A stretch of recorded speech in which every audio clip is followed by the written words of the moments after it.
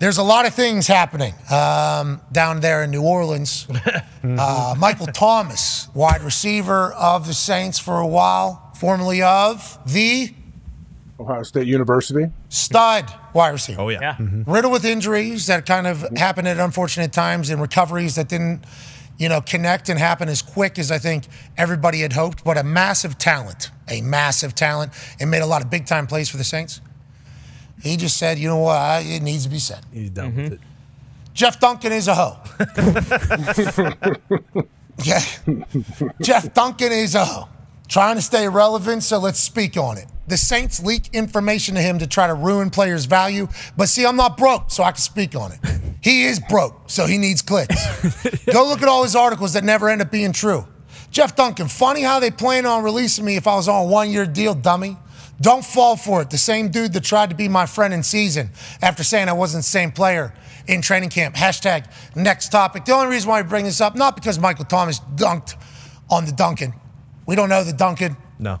And we appreciate the Duncan covering football for all these years. That's right. Yeah. That first sentence is awesome. I don't know you. I do know Michael Thomas.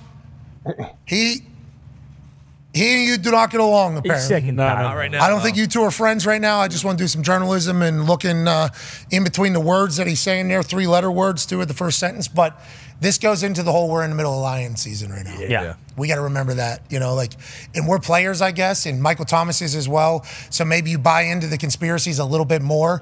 But whenever you see stuff that isn't true at all being ran with and gone and potentially affecting things in the future, it's like, this has to be on purpose. And then you start talking to people that are like ex-GMs and in those positions, you're like, oh yeah, we are certainly doing that. What was his name? The guy who owned the... David Sampson. David Sampson. Oh, yeah. Do you remember this? He came on our show. He was what, former president? Yeah, of the Marlins.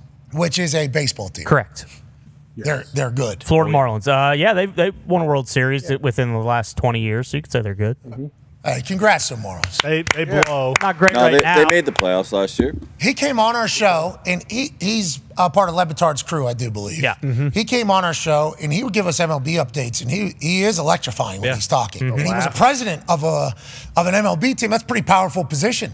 So, when you start asking him about that type of stuff, and he just starts, talking about his experience and other things like that, you start damn, that must be normal.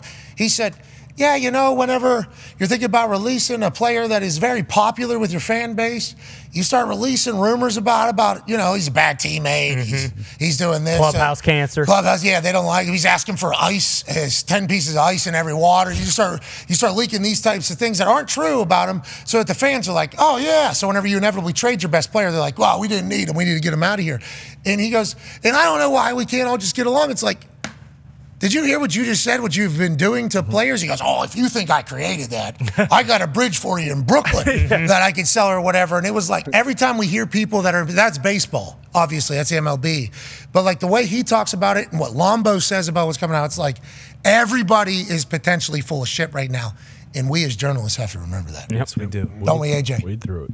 Yeah, we got to sift through the garbage somehow. How do we do that? I don't know if Jeff Duncan's a hoe. Yeah. We don't know that, but we don't know. We do know that the part of that situation was Michael Thomas's contract. In his contract it says the Saints have to release him, I think, on March 13th. So Duncan reporting that the Saints plan to release him is just him getting out there. That's why Michael Thomas was pissed. It's him getting out there to get clicks and making Michael Thomas look bad. The Saints are like, oh, you're done. We're releasing. Hey, Jeff Duncan, let's go for you. You guys are going to get back on good grace. Yeah. Sure. Yeah. Right? Go get some ice cream. Or they won't. Definitely. Then you just shake hands. Go shake their hands. Yeah.